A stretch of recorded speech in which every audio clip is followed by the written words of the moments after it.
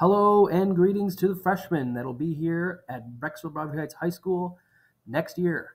I'm Mr. Hanson. Some of you had my class at the middle school. Well, you get to see me again. Here are some classes that you can take through the art department.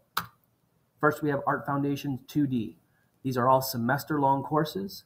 Art Foundations 2D is all two-dimensional work, including printmaking, like these linoleum cuts that you see in front of you, using an imaginary creature. We also do different types of drawing, including contour line drawing, which is the type of drawing that you see here of the hands. There are also different forms of collage.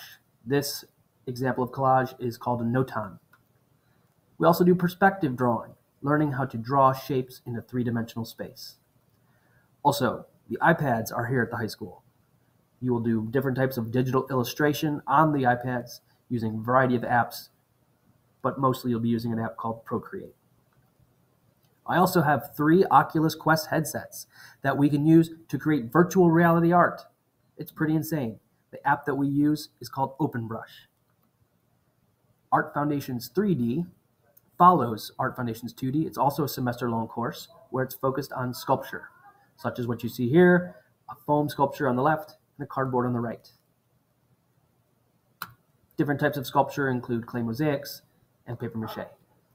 Another course that's available to freshmen as a semester-long course, obviously, is graphic design. We'll use the industry standard software of Adobe Illustrator that is used by graphic designers and Procreate on the iPad to create a monogram, logos for a real or imagined company, cover designs for books or movies or video games or music is what you see here. Photo One is also available. This is a hybrid course of digital and darkroom photography. Darkroom photography being the examples you see on the right are called photograms, and that on the left is a photo of our actual darkroom. There's also digital work, of course, which you see on the left in light painting, and we also learn different photography techniques with portraits and studio lighting. And eventually, you'll move on to working with digital works and enhancing the work using Photoshop. That's all I've got for you. Hopefully, we'll see you soon up here, and hope you have a great day.